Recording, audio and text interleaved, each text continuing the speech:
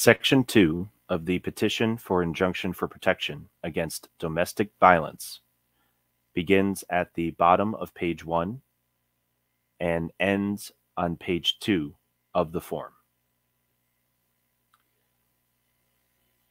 This section requests information about the respondent in this case, that is, the person you wish to be protected from.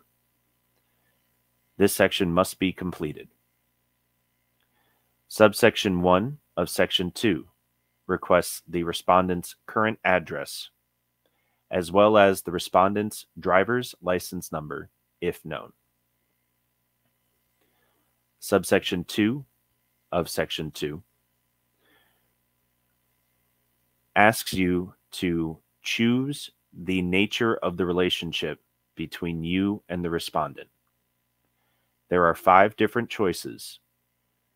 Read the choices carefully and select the relationship that is most accurate between you and the respondent. If there is additional information requested for the specific relationship that best describes the relationship between you and the respondent, make sure to provide the additional information requested. Subsection 3 of Section 2 asks for the date that you first met the respondent. If you do not know the exact day, month, and year, provide the best information that you have available regarding the approximate date that you and the respondent first met.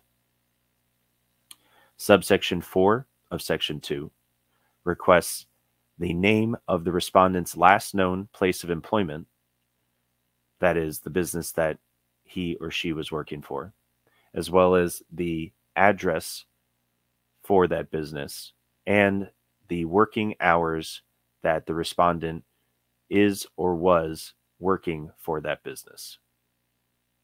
Subsection 5 of Section 2 requests the physical description of the respondent.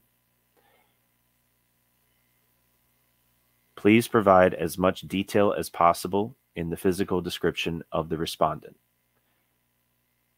The more information that you are able to provide, the more effectively law enforcement may be able to identify and therefore protect you from the respondent. Subsection 6 of Section 2 requests any other names that the respondent goes by, including aliases and/or nicknames. And subsection 7 requests information about the respondent's attorney, including name, address, and telephone number. If you do not know whether the respondent has an attorney, write unknown in the space provided.